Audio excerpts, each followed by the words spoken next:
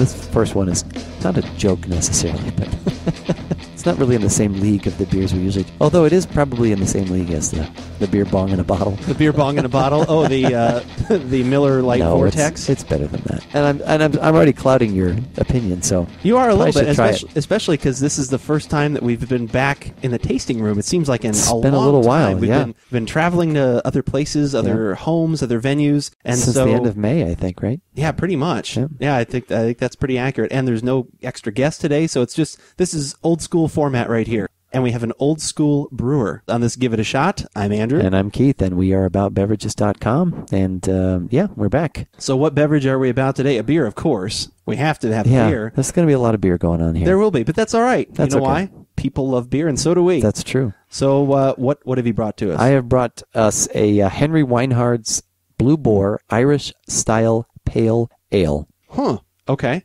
Yes. Irish-style pale ale. Sometimes it's just nice to have something in the fridge that will appeal to a mass amount of beer palates, a mass amount of enjoyment, just something cool and refreshing to start off the day with, but not start off the day bright and early, start off the festivities with, or just something to have, when you're out in the heat. Could you pour it in your cereal? My God, the heat. No, I wouldn't pour that in my cereal. Okay. So... But it is freshly squeezed. Fantastic. Long-time listeners will gather these subtle little inside jokes here. Exactly. They'll get them. So when I think pale ale, I think a little bit of hops, not too much. Right. Does the Irish in front of that change that at all? I don't want you to exactly tell me. I but, don't. But do you know style-wise? No, I don't know what that means. Okay. So we're just gonna find out. Yeah, we're just gonna jump right in. Okay. 6-pack or 12-pack? What's the price? I bought the 12-pack of this because it was at Trader Joe's, and it's $9.59 actually for a 12-pack. Okay. Good price. Yep. And on top of that, alcohol content. It is qualifies as a session beer, actually, 4.6%. Very good, because we're coming into football season. The lockout is over. Yes, it is. So now we need these session beers. A flurry of activity has been going on. It is. And in fact, as we're recording, I have multiple Twitter feeds open right now, including our own, but also of NFL-type things. So, all right, let's go ahead and open this one up.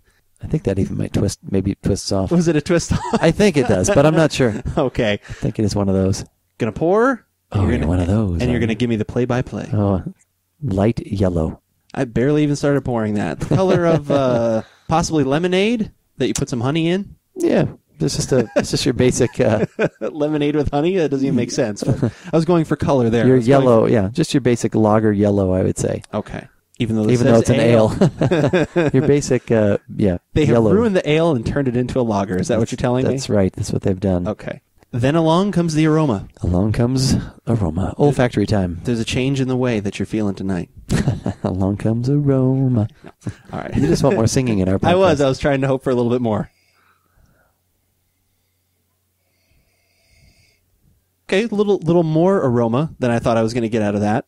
There actually is a little kind of light sweetness along with the ballpark, as you like to say, the ballpark. Yeah, it's I don't know. To me, that it takes me to a place. That's for sure. So it takes me there. It takes you there, and yeah. All right, taste. Time for the taste. Yeah, let's do it.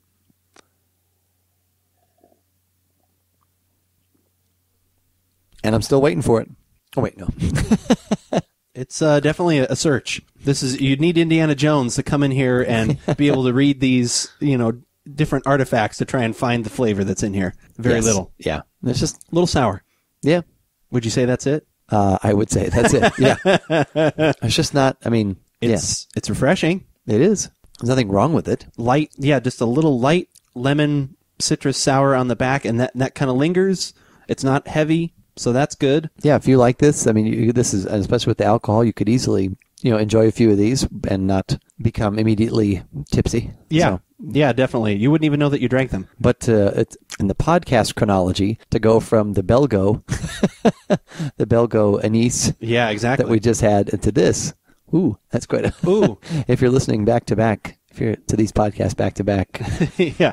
It's quite a difference in flavor profiles. It's jarring. It's night and day. It is night and day, along with the color and everything else. That's right. Yeah, that's right. Every part of that is night and day. Well, like I said, for under $10, 12-pack, it does have a little more flavor than some of your other American lager ale type stuff. So there's a little bit more there, but not a lot. If you're throwing a party and need to, get a larger quantity of, I don't know. Even that's probably not I'd like true. to, you touched on earlier, you said, you like to have a beer hanging around that kind of hits throws a wider cloth, a wider spread. A wider net, there you go, of over, a group of people to find out, things that they like.